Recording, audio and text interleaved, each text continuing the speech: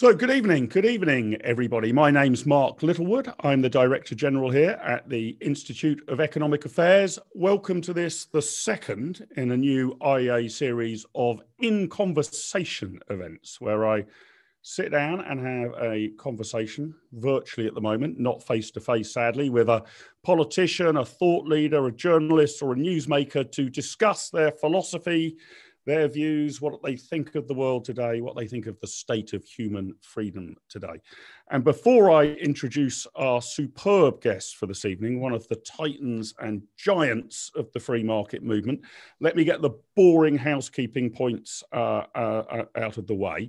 So we're streaming this on YouTube and on Zoom. I've got my eyes really on the Zoom side of the conversation. So if you're joining us on Zoom, and you would like to put a question to our guest this evening, please use the Q&A function, not the chat box, the Q&A function. Use the chat box for everything else that you want to talk about, but for questions, put it in the Q&A bit.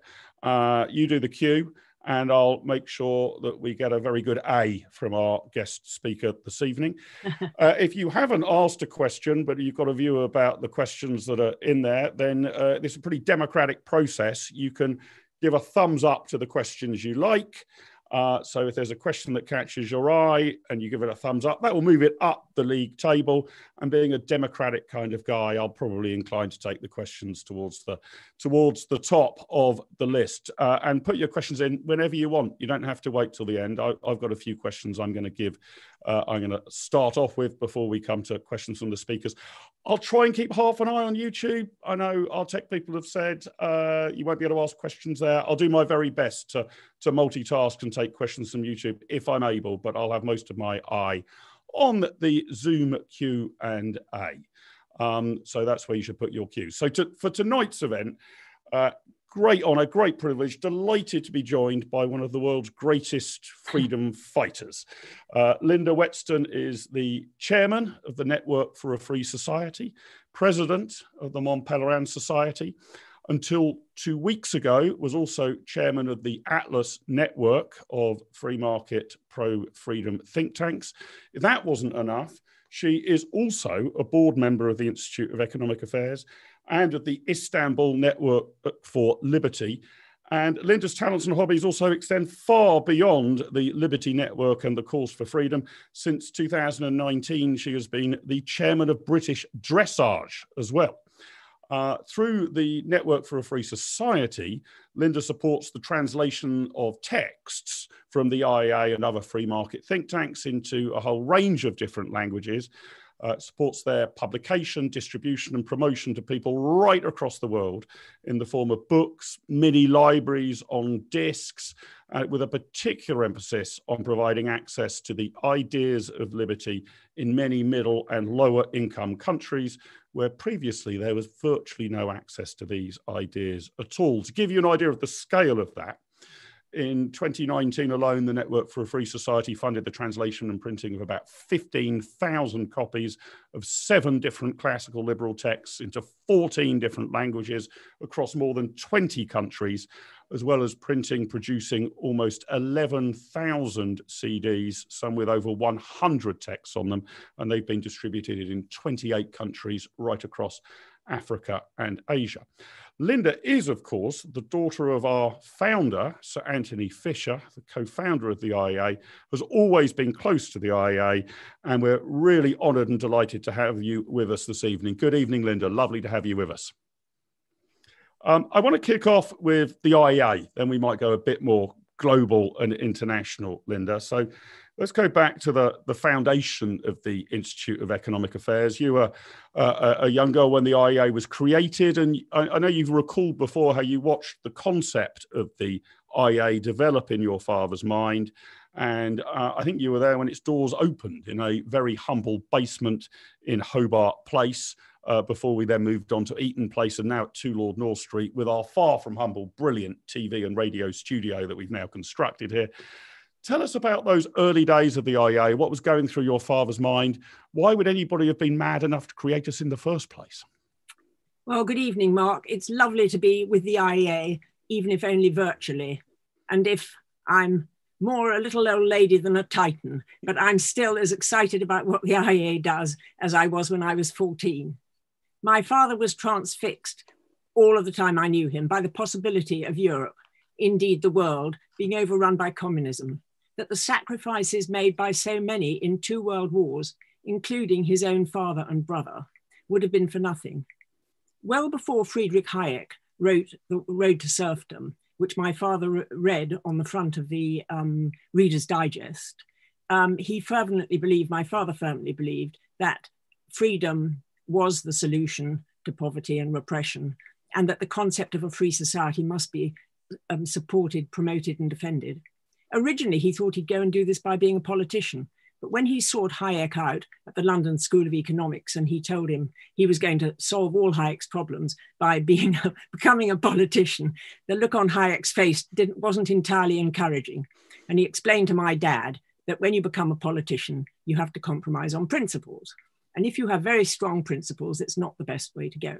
So Hayek persuaded him that he should go away and make some money, and then he should start an institute which would take academic research into market solutions for social and economic problems and make it accessible to lay people. So lay people could begin to understand these arguments, and that as he influenced their opinion, then he would be able to influence policy.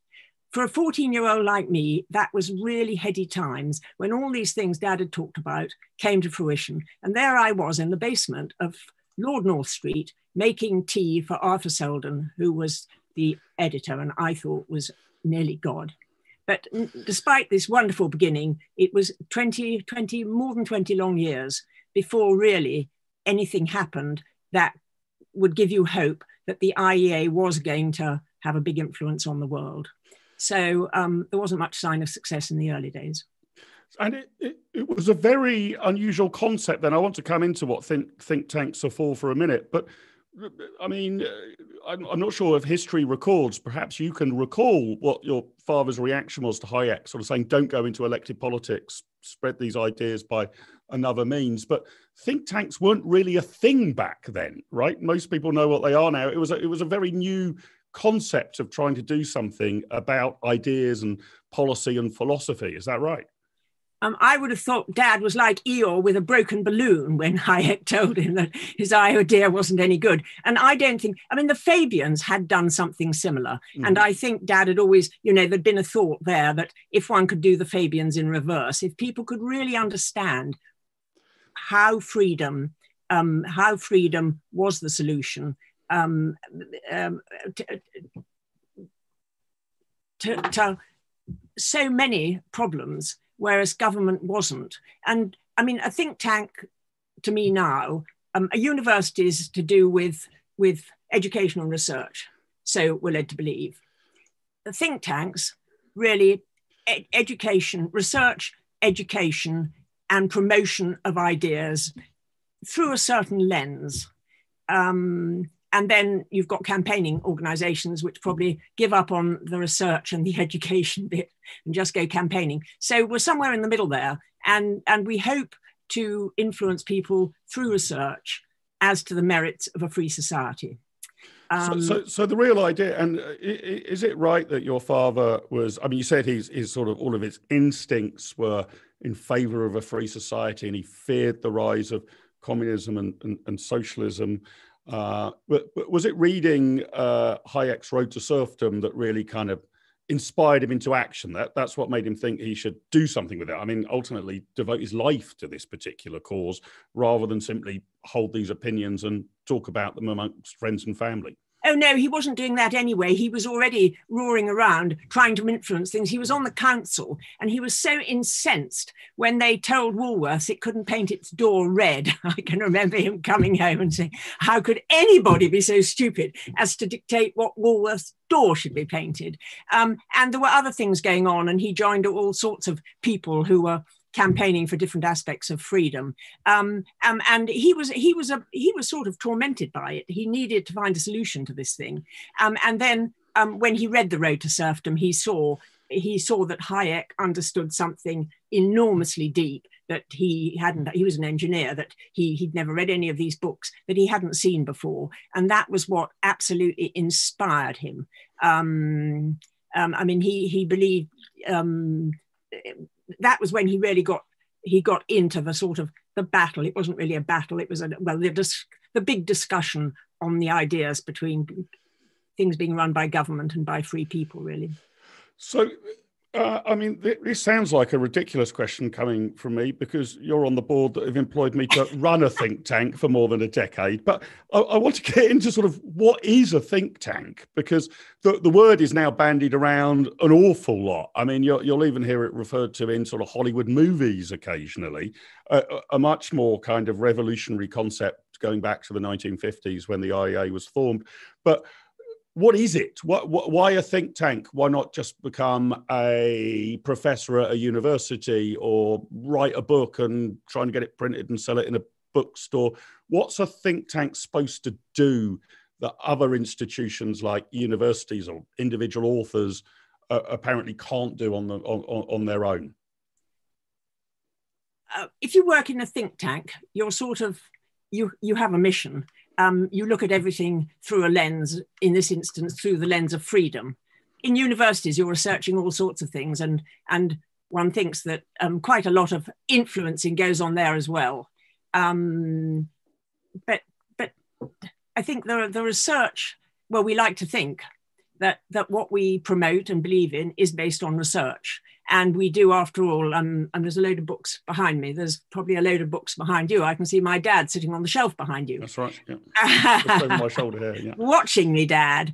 And that this gives a legitimacy. I don't know, I think most people who work in think tanks, there's a passion about what they do. They want to change things, hopefully for the better. At least I assume everyone wants to do it for the better, whether or not they do. And I think that's why we're involved in the think tank. We believe that that free people are best able to achieve human flourishing. That human flourishing is best served when individuals are free and those in power are controlled within certain structures, such as the rule of law, protection of private property, free markets and free speech. We're not anarchists at all. We believe in limited government and individual freedom, and that's where the best outcomes come from for humans, and that applies to all humans, and that countries which have the best rule of law, protect private property and free markets, are where all humans do better. And if you look at the poorer countries in the world, that seems to be the weakness. Not the only weakness, there's all sorts of other things, but I do believe passionately that Hong Kong developed a fantastic economy and a wonderful life on a rock. Unfortunately, that may be going to go. And I mean, the average income's there, I think, 48,000. In Tanzania, where they have a wonderful country and a wonderful port, incomes are $1,000 a year compared to 48. And if you look at the sort of basic structures and the amount of trade, you have to be able to exchange. Free societies winners because they promote exchange. And everywhere you look, where there's more exchange, better rule of law, you get less poverty and more flourishing. And better results. And so going back to those early days, you were recollecting, making a cup of tea for Arthur Selden, the IEA's first director of research. But you also sort of referred to, it might have felt, however exciting it was, a little bit like pushing water uphill, right? To try and get traction for these ideas, which didn't have much currency at the time, okay? It was quite a minority view to support free markets and free exchange. Did the early founders of the IEA feel, well, I mean, this might be a club for people who think that way, but we don't seem to be making any progress? Or did your father and others in the early days of the IEA know that this would take a sort of generation to get anywhere? Or were instant results expected? And was there sort of anger or frustration when instant results didn't appear? Or did everybody know this was going to be a long haul? I don't think anybody knew how it was going to work at all. I think if they thought it was going to be 20, 25 years before there were any results, nothing would have stopped my dad. He believed in freedom. He wanted to he had to do this thing and promote freedom and try to explain to other people how it worked. He was a member of the Mont Pelerin Society, and that exists to facilitate an exchange of ideas on the values and workings of a free society, discussing this amongst each other, looking at the ways it worked, promoting it, that he would have done that, whatever. But I mean, 20, 25 years is a very, very long time. And when I talk with people in think tanks around the world now, they say, oh, I've been doing this for 2 years and nothing's happened. And I tend to say, well, try for another 22 and something might. But it got much quicker now with modern technology and things. No, the first even 2 lines in a newspaper was a big excitement. And I think the biggest excitement for a long time was when they promoted paying for blood. And the great day when there's 2 inches in a newspaper about this book, this extraordinary, terrible book that promoted the idea of paying for blood because you get more of it. Mm-hmm. So let me ask you a little more about 2 other institutions as well. You're the current chairman of the Mont Pelerin Society. That was founded by Friedrich Hayek to bring together classical liberal thinkers. Tell us a little about that, what that exists for. And then I want to ask you a little bit about the Atlas Network, which was also founded by Sir Anthony, of course. But the Mont Pelerin Society was sort of the first beginnings of bringing together classical liberal pro-freedom thinkers to start to work out how to get freedom ideas spread again. Am I right? It was again my hero, Friedrich Hayek. And he believed after the war, literally just at the end of the war, that there were only 30 people who really understood and believed in freedom in the whole world. And he raised the money to get them all together in a hotel on Mont Pelerin.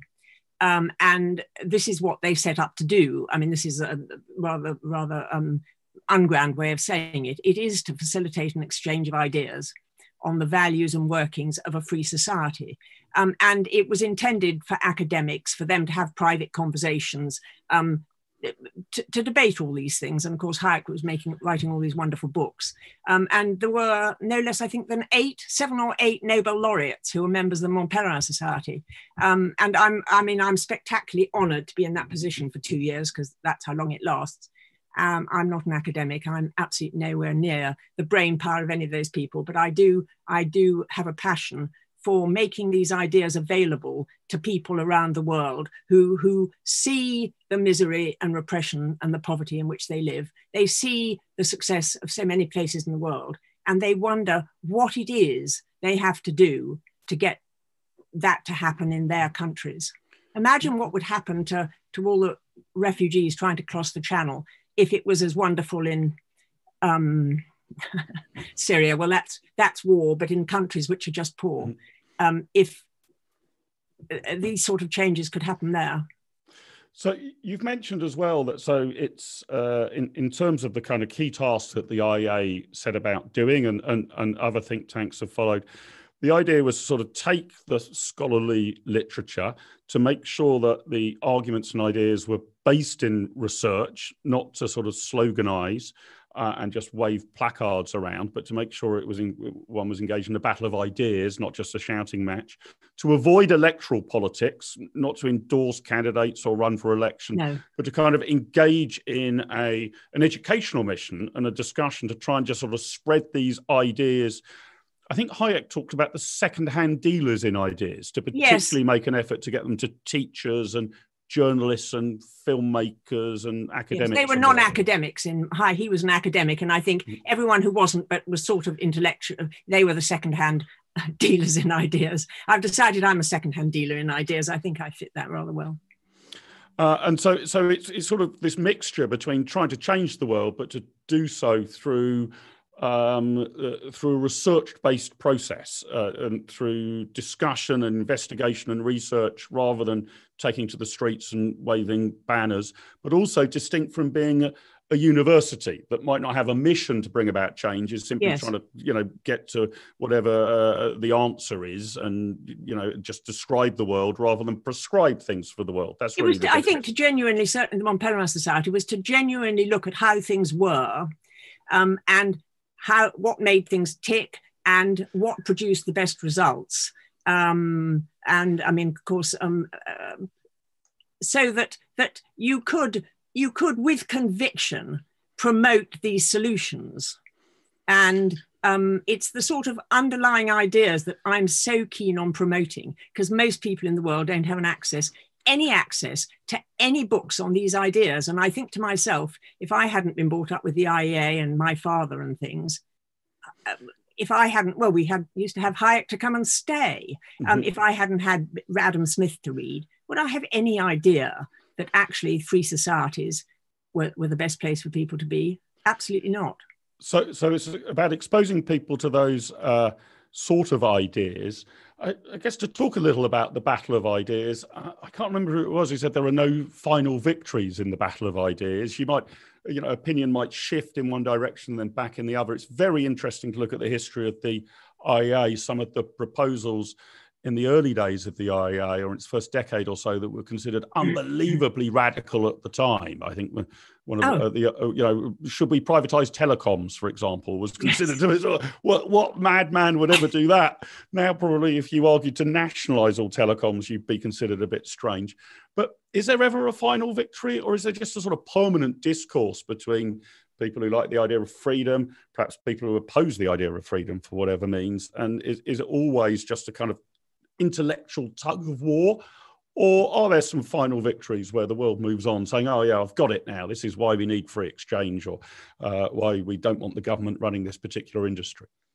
Oh, I'm sure it's never over. And the people who think differently from me, I think are mostly, they believe like I do, that what they think is the answer. And it is, Hayek and us believe that there should be safety nets of some sort. They don't want to see people, starving in the street. Of course not. But the question is how you make the best use of the resources, so you get the biggest overall pie. I don't really like these sort of analogies. And if when governments run things, they're not so productive, and I think most of us think that is true, then of course you have so much less to help those who need some help with, let alone for the ones who are doing well to flourish. I mean, there are genuine differences of opinion, and I think it's swinging the other way now. I think the younger generations, Thatcher isn't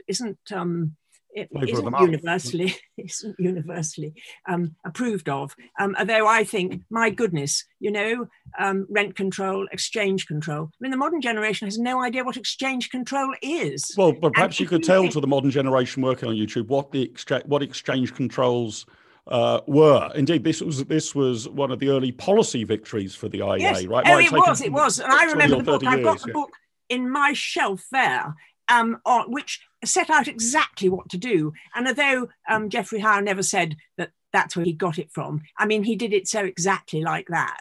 And exchange controls, I mean, Hayek said, apart from being shut up yourself, exchange controls are the most vicious thing that control the government can put on you. Mm-hmm. I said I'd want to know a little about the Atlas Network as well. This was also founded by Sir Anthony, and you've, until very recently, been the chairman of the Atlas Network. And the idea here was to kind of replicate IEAs all over the planet, right? So it was a kind of facilitator to try and get other IEAs set up in different territories and jurisdictions. Yes, well, needless to say, while the IEA wasn't having any great results and everyone was grinding away, putting out these papers, there weren't too many people who wanted to copy it. But as Thatcher came along and began to put these things into practice, and previously the UK was the sick man of Europe for years. I always used to think, well, what have I done to live in the sick man of Europe? And then Thatcher came along and exchange control went and rent control went and other controls went. And there were tough times. There were tough times, high unemployment, and there was some high inflation. But people could see the way things were going. And other people who thought, as we do, classical liberals, began to come from all over the world and say, how did you do this thing? I can remember at the IEA about 5 years ago, Hernando de Soto was there, who's had some of the most exciting insights into property rights and things. And he sat me down and said, Linda, you have to listen to this. I came here when your father was with the IEA, and I said to him, tell me what it is you do. He said, I want to be influential. I want you to tell me how to do it. And Dad said, oh, I'll come over to Latin America, and I want to come anyway. And he sat down at my kitchen table and he told me exactly what he'd done with the IEA. And I did it, and I am influential. And people were coming from everywhere. But actually, by then, Dad was living in America. He'd married Dorian. And there were so many people coming to his door. He started the Atlas, now Atlas Network. And it was to help people start IEAs. And they had booklets and things how to do it, he and Dorian. And when he died in 1988, there were, I think, 34 clones in America and Europe. And now there's something like 500 in nearly 100 countries. And obviously things have changed. The IT has come along, and Atlas does a fantastic job.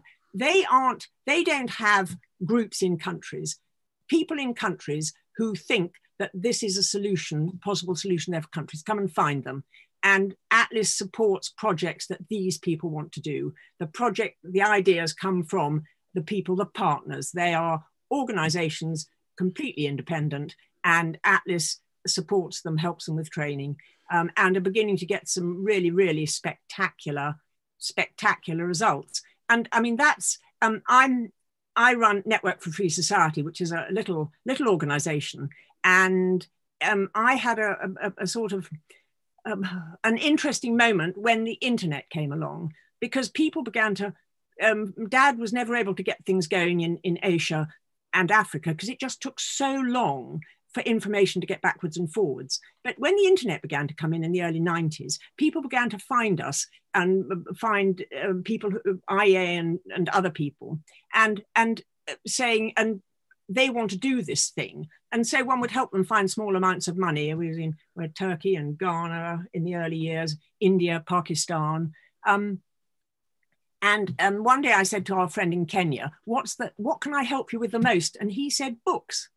And I was gobsmacked. I said, but you have books in Kenya. He said, I don't have a single book. There is no book in Kenya that tells me about a free society. There is no book that tells me about the rule of law or property rights. I was humbled. I was literally about this big, because I couldn't understand why they couldn't see what was going on elsewhere. So you assumed all of these guys had a bookshelf full of pro-freedom material like the one behind you right now, well, right? I don't know what I thought. I mean, I'm embarrassed to think about it now. So my mission since then, and the mission of Network Free Society, is to make the texts that explore and explain the principles and values of free society accessible in countries and languages where they're not at the moment available. There are countries where there wasn't a single text in that language, there still probably are, and where there was nobody who understood or promoted these views. And some of them are pitifully poor. And so I've loved it. I've got so many friends in Afghanistan and Pakistan and countries where life is really difficult, and they're doing a phenomenal job. They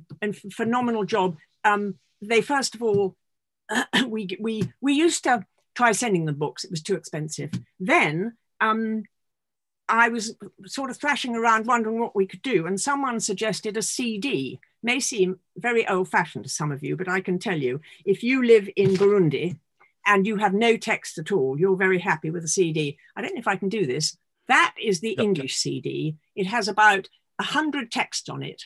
And I could send it to Afghanistan. I did. I sent 1,000 to Afghanistan, and it costs about 70 cents to write it, make it, and get it to Afghanistan. And that's 100 texts. Here's the French one, which was a real revolution, because if you live in Francophone Africa, there were no texts.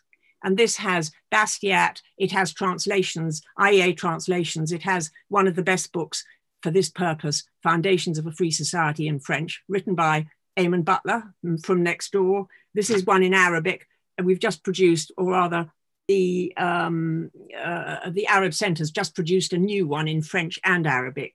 And you could send these all over the world, and people were absolutely so excited to get them. What's really interesting here is essentially, so I'm being a bit of an economist about this, but what you're sort of saying is the barriers to entry to set up a think tank have fallen, right? So back in the 1950s or 1960s, you needed a lot of philanthropy. You probably needed to secure an office. You need to print all of these books. You're now saying that you can get 100 texts on one of these CDs for $1, basically. Yeah.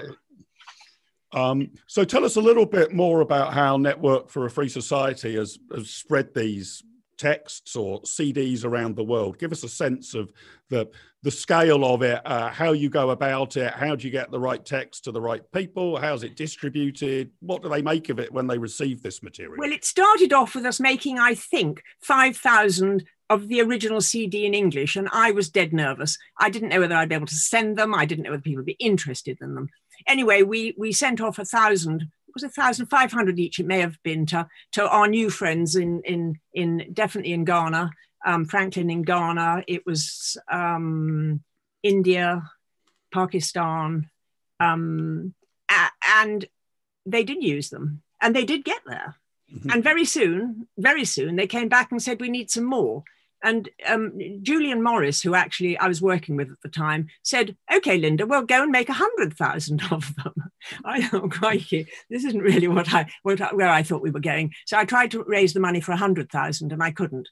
I raised the money for 50,000, but then I became innovative and I got 100,000 texts with them. And I think I've probably sent 80,000 from our kitchen table. And we used to send them in batches of 2,000, 3,000. I remember sending 8,000 to Adedayo Thomas in Nigeria, and he used them. And we only sent them to people who wanted them, who understood what they were, and they would take them to students. They would distribute them to groups, explaining what they were. And so the idea was you explained to big groups what they were, and you gave them to the groups. And then when you found out of a big group, maybe at a conference, there were 20 people who were really interested, you got them into a smaller group, and that you would get leaders out of these groups. And that is really what's happened. But then the other thing we discovered was once you've got the text out there on the CD, then it was easier to print them. And so now what we do is we fund the CDs, them printing the CDs in their own country, because funnily enough, it's got more difficult to get them through customs. And then we fund people to print, well, IEA books, translate IEA books, for instance. So could you, I know, Linda, you've sent the tech team here a few photographs. Yeah. Perhaps you could tell us a couple of the stories around those. Okay. I mean, if you, this is a story really of how Atlas works, and I'm going to have to read some of this so I get the details right. As I said, Atlas Network partners have grown from, I think, from 34 think tanks to now 90 plus. It's a large and very active network of partners who are becoming increasingly effective at reducing barriers to opportunity and facilitating escape from poverty. You only have to look at the achievements of the 6 partners who became the finalists for Atlas' biggest annual prize. This is $100,000 a year achievement prize for the think tank that has really had the greatest achievement. If Jack could put up the 2 Indonesian photos, I'll explain what they are. This year it went to CHIPS, the Center for Indonesian Policy Studies, for their Right to Eat Affordably campaign in Indonesia, which persuaded the Indonesian government that their policy of food self-sufficiency was very detrimental for the poor. They completely banned any food imports for years, and it forced up the price of food and caused 1 in 5 children to be malnourished. CHIPS, and this is the IEA book, Free Trade and How It Enriches Us, produced a year ago, 2 years ago, a year ago. And so we gave CHIPS the money, they translated it, and that's the book. And the other picture is at a press conference where the speakers have taken the books. And this book was sort of, obviously it wasn't the thing that influenced everything, but it was the book, the IEA book they used to promote this campaign. And the government realized that having a policy of food self-sufficiency was causing so much damage to their people who were starving. They reduced the import restrictions, which have resulted in food cost savings of 1.9 billion over the last 3 years. Quite some result for one young think tank. And the books that supported their campaign was the IEA's Free Trade and How It Enriches Us, whose translation and publication was funded by Network for a Free Society. So sort of thing. It's good, isn't it? I guess the other thing that people watching might be thinking is sort of, this is great because this is a project that's sort of come to fruition, and here's CHIP, so, you know, an institute that's now established itself. But where do you even begin? When you start with the, you know, wouldn't it be nice if we shared texts about freedom in Ghana or Burundi or Afghanistan? Who gets in touch with who? I mean, how do you know where to post these things to? From, I get you've got a kitchen table and a whole bunch of CDs, but how do you know what to write on the envelope? I tell you, Mark, I'll do a deal. If you let me tell you about Burundi and Afghanistan go ahead. And what your books are doing there, I'll tell you how to do that. Great. This would be, Jack, if you could put up the Burundi quiz one. I mean, this is just such a great story, I think. I mean, just wonderful. The French version of the CD was the first access Aimable Manera Kaiser had to text that covered the concept of a free society. In 2015, he was a student activist desperate for a better life in Burundi. He traveled, you probably need to know, Burundi is one of the poorest countries in the world. It is 186 out of 190 in the World Bank's Ease of Doing Business Index. The Center for and so there was this chap thinking there has to be a solution. Other people have got a solution. What is the solution? Anyway, someone called Linda Kavuka heard about him, and she works for Students for Liberty. And she was having a seminar in Kenya. And she got an invitation, I think, obviously to Aimable. And he traveled for 4 days to get to a Student for Liberty event in Kenya, which was to change his life. He returned to Burundi with copies of the CD and a few books. And he started 8 chapters of Student for Liberty in Burundi that year and 10 in Rwanda and Congo the following year. He's a superstar. The CD was the only resource they had cheap enough to supply the relevant text in large numbers. And NFS has supplied thousands, I think 8,000 of them over the intervening years.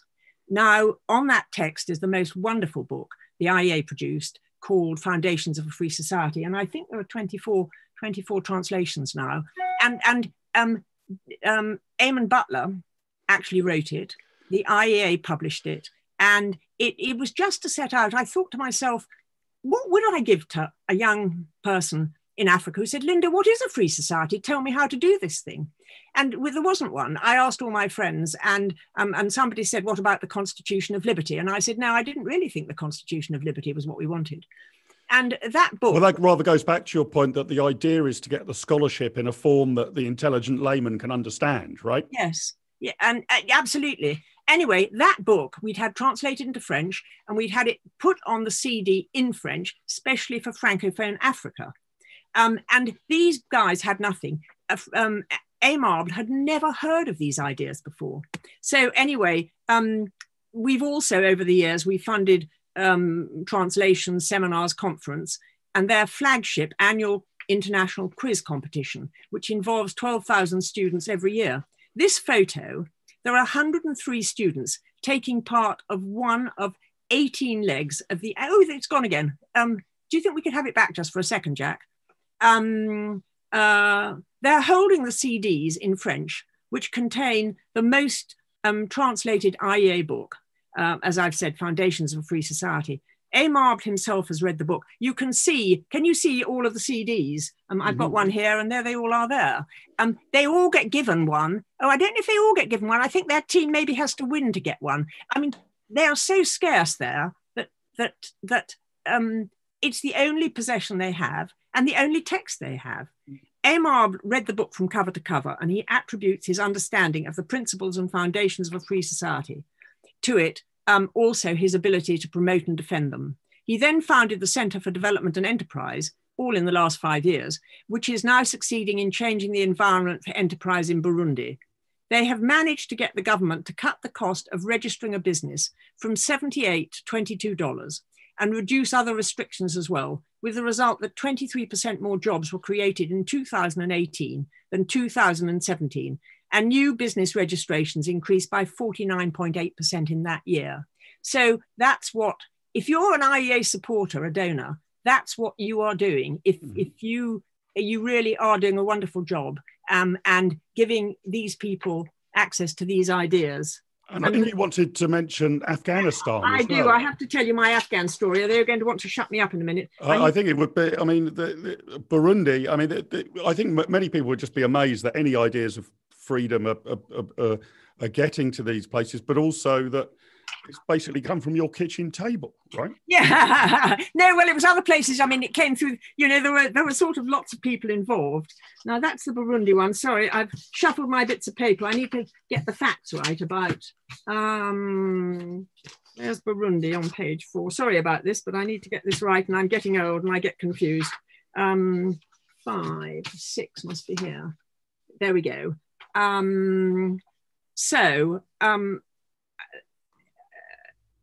We have supported, now this one, look at this. This is Afghanistan. We have supported the Afghan Economic and Legal Studies Organization for probably 10 years, including paying for translations and publications, which they've distributed through their academy and radio station. I mean, when they started, there were sort of 2 of them and very little funding, and they are absolutely fantastic. There's a young man at the bottom of the left-hand side of the table, Khalid Ramzi. His brother, I met his brother, and after the organization got going, Khalid has been running it. He's a young lawyer. Now here, could I have the other Afghan one first, please? Because that's the way my text is going. They've distributed through their academy and radio station dozens of the CDs and books. And here is an event we supported in August with 400 young people at a conference in Kabul on tolerance, freedom and peace, where they will have, or they will get, copies of the book. Now, they get phenomenal audiences. This is all in the open. The government is happy about it, promoting freedom in Afghanistan. And they believe, as so many people I work with some absolutely, I really enjoy the Muslims I work with, and they believe that Islam is compatible with a free society under certain interpretations. So I'm get very excited about the work I do with them. One of the books that they translated into Dari is Islamic Foundations of a Free Society, an IEA book. And if you put up the other photograph, please. And here it is as the subject for discussion in their series. Oh no, that's Borno State, that's Boko Haram. The other Afghan one that you had up before, please. There we go. Here is an event we supported in August with 400 young people at a conference in Kabul on the tolerance, freedom and peace, where they will get copies of the book. This, you can see the blue book they've all got in front of them. That is an IEA book translated into Dari, and which dozens and dozens of Afghans now are reading.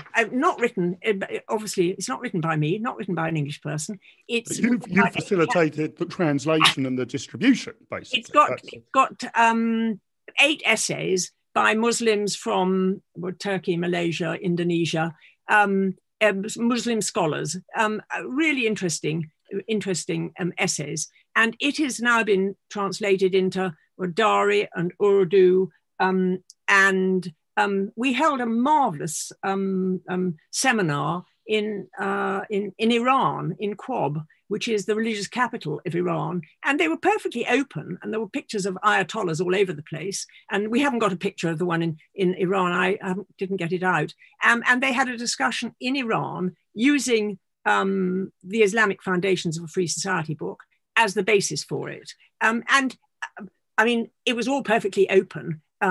So extraordinary. And then the other photograph, I have to tell you what, that the Afghan Economic and Legal Studies Organization team are now working with legislative departments such as the National Assembly of Afghanistan and the Ministry of Justice to make their laws free from discrimination with respect to individual freedom, and to encourage legislative departments to review those laws which were adopted during communist and Taliban regime and have their radical points removed. Now, really, I mean, they have had books from other places, and obviously they've had a lot of support from other places, but the books and the CDs that we have enabled them to have with the IEA books on have formed the basis of all of this. Sure. So I think it is effective. I think the IEA books are effective, and I'm just really excited that I'm part of a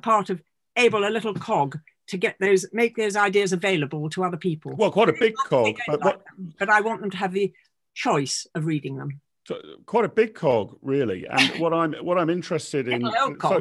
And you've explained how this network has changed. We'll also make sure all of the photos are attached in the show notes below.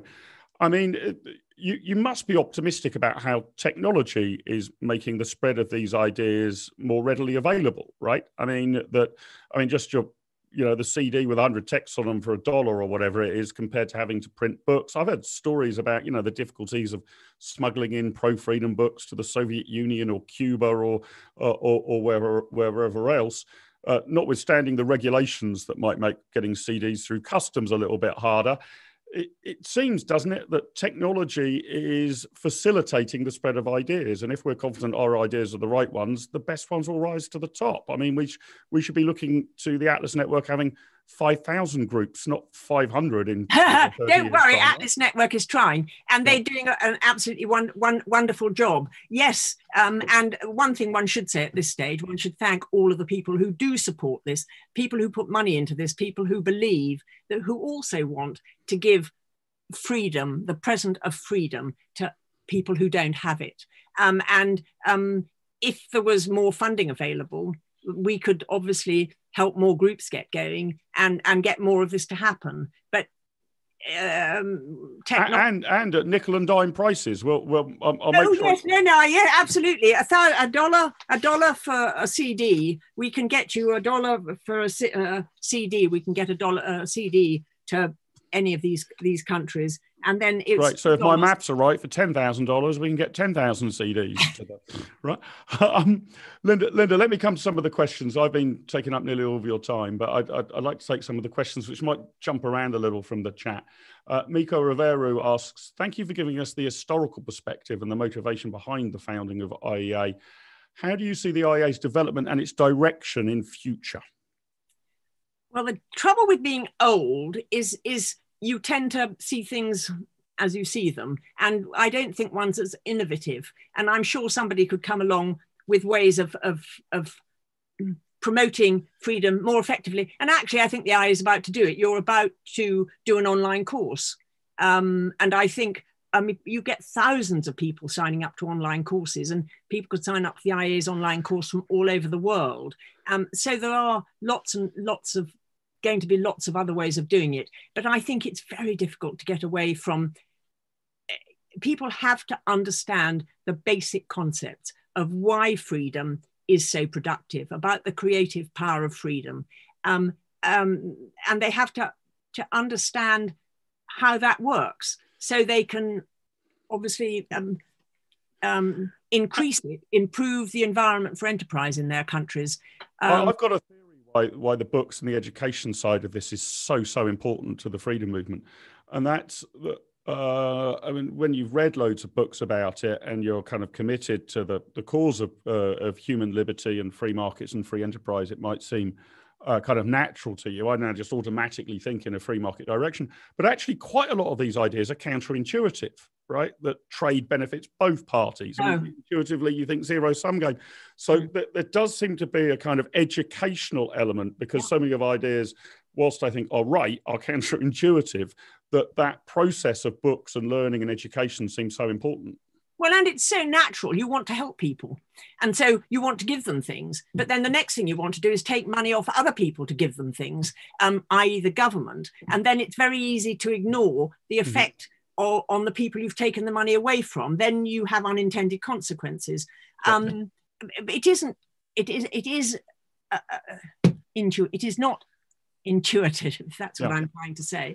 And it needs explaining. Some people have it in their DNA. They really, really do. They just get it. Other people have to learn it. And I understand why people think that other systems are better. But if you look at the results, if you look at the Fraser Index, if you look at the World Bank Ease of Doing Business, the countries which are freer like Hong Kong, or was, are better for human flourishing. Are so much better. Life expectancy in Hong Kong is 20 years more than in Tanzania. Yeah. And, you know, the sort of restrictions are not that blindingly obvious, but it has to be what the difference is.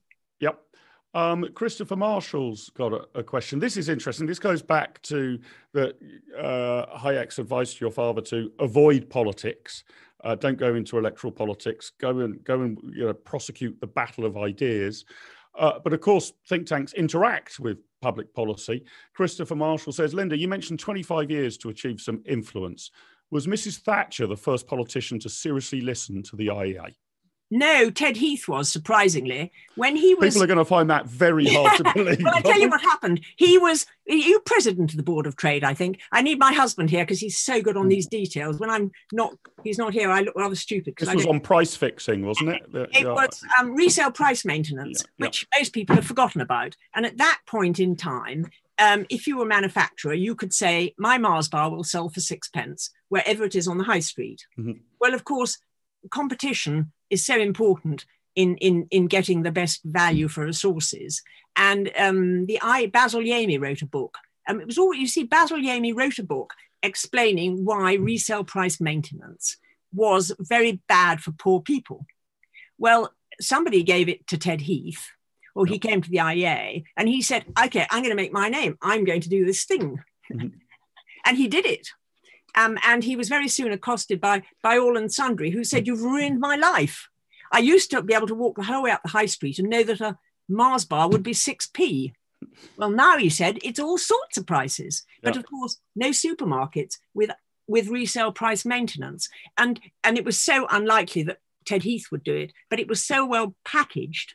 And it was like actually the second book that the IEA produced, To Let.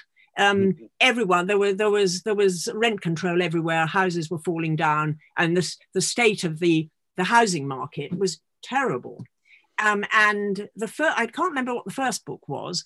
And one I was looking the other day for it. I haven't got it on my bookshelf anymore.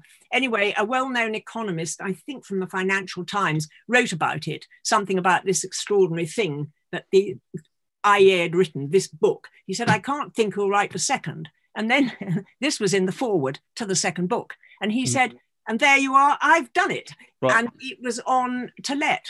And which was against rent controls. We had the government telling landlords exactly what they could charge. So again, you can see intuitively how that might appeal to people, right? To make sure tenants aren't. But the problem is that the housing stock just starts to fall into a dilapidated state, right? Yeah, and that book, that was the first one that went travelling, because soon after that, my dad went out and helped the Fraser Institute get going in Canada, where they had rent control. So he took the book with him, and they made their own version of it. So it's these explaining these truths that are not intuitive. Yeah, and so people can understand how it is they work and how poor people benefit most from them. That's what I'm interested in. I want poor people to have the choices I've had. That's really interesting. Somebody asked, I can see you have a plethora of books behind you, most notably the IEA books just behind you.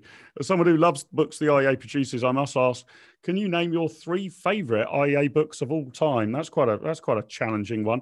Well, what would you point people towards? Foundations of a Free Society is just a fantastic... By Eamon Butler, Yes, it's well, he was such a star because I said we need that book. And would he do it? And the IEA published it. I had to raise some money for it, which good friends Alan Gibbs produced. And the book jumped the queue, and there it was. And you see people, their eyes light up. They understand it. And the brilliant thing about it is it's in chapters. So if you're in a country like Armenia, where there's not a single person, maybe 2 now, who understand these ideas, and you have students who want to learn about them, they can study it chapter by chapter, just really, really clear. The other book I absolutely love, and we've just helped it be translated into Hindi, is Public Choice, which is such a stupid term.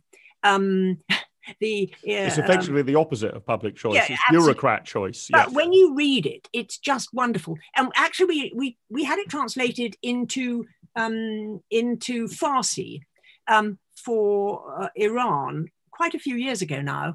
And these books, they have to be approved. to do it, and they do approve it. I mean, we've had Foundation of the Free Society translated into Farsi, and they've approved it. And the chap wrote back to the editor, to the translator, and said, "How do you know how things work in Iran?" Right. Because everything happened in the book happened in Iran. It's government all over the place. So I love that book. I don't know which way third one. So it's the ones with universal applicability that really appeal to you. Yep. Yes, I mean, of course, the Toulet ones are absolutely wonderful, and the exchange control one, and think how much good it's done in the world. But I just love these ones that explain things. Eamon Butler is an absolute star at writing them, and he. And just to say, in the Zoom chat and in the YouTube chat, we've put a link to the Foundations of Free Society. PDFs are available in more than a dozen languages if you click on that link. There's some more. I must get them and put them up there. Yeah, no, exactly. We will put them in as many languages as you can find on your kitchen table, Linda. Let me finish up with a couple of questions. Linda, you work in so many different countries across the world. Where have you seen the fastest growth in free market ideas? Which countries are you the most optimistic about? Oh, well, I mean, I've seen some amazing changes. If you think what happened to the UK, and if you think what happened to New Zealand, I mean, New Zealand was an absolute basket case, and now it's right at the top of everything. Mm-hmm. And it did all these changes, and it makes me feel terribly old. I know all the people who did it, and these people, they were principled. They believed in the sort of things we believe in, and they had that window of opportunity to make these changes. And watching from country turning from a basket case into one of the most admired countries in the world makes me think even more strongly these ideas are the ones that lift people from poverty. Makes me even more excited and want to go out and raise some more money to translate. Well, that leads very neatly into my final question to you. This question is, if you received £2,000 tomorrow, don't know why I picked 2,000, but nice round sum. This is an anonymous question, but I'm sure this person is intending to send you £2,000. Let's hope so, and I'll just follow in this person's footsteps. Where is it most needed right now? That's to say, how would you spend it?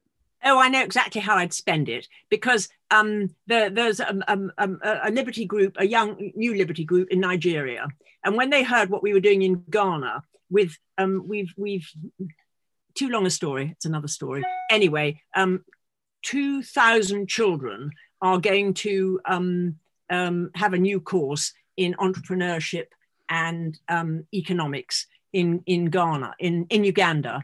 And my young friend in Nigeria heard about it and said, couldn't he have some books too? And I'd run out of my budget for this year, so no books for him. So I would be on the blower to him immediately saying, we can get you 1,000 books for your schools. Fantastic. So, and it's just the cost of production has just come down so much. So we've put a link in the Zoom chat and in the YouTube chat to Network for a Free Society. Please click on that link. If you've got £2,000 to spare, I know Linda can spend it very well, as she's just articulated. You've got a bit less than that to spare. All money very, very gratefully received.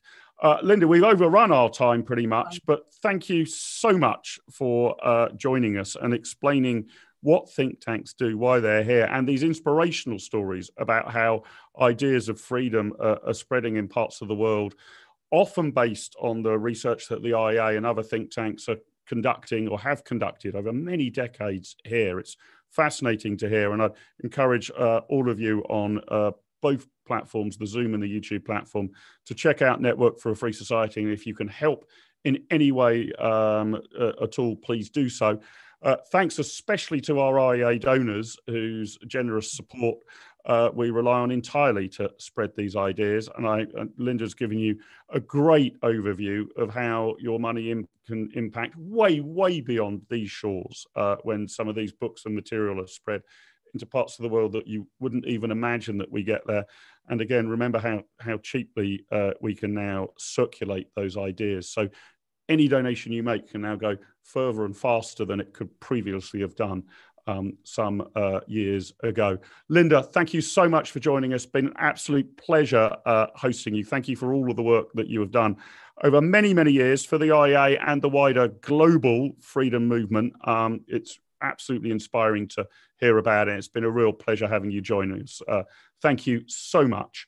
Got to finish on a few advertisements. We're approaching Christmas, but the IEA calendar remains pretty full.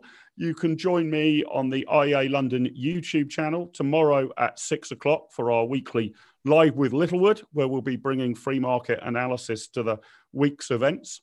On Thursday at 1 p.m. on our YouTube stream, we will be launching our book, After Brexit, What Next? Trade Regulation and Economic Growth, written by Patrick Minford and David Minar. We'll be joined by Patrick Minford, Steve Davies, and the event will be chaired by our Academic and Research Director, Saeed Kamal.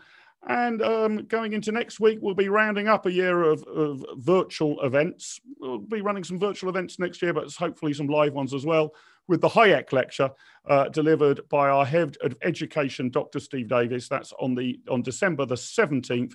Keep an eye out on social media and the IEA newsletter for more details of that event, and join us there for that one. If you're not yet in receipt of our newsletter, just go to iea.org.uk, plug in your email address, and you'll get our weekly bulletin. Linda, thanks again. Been an absolute pleasure to have you with us.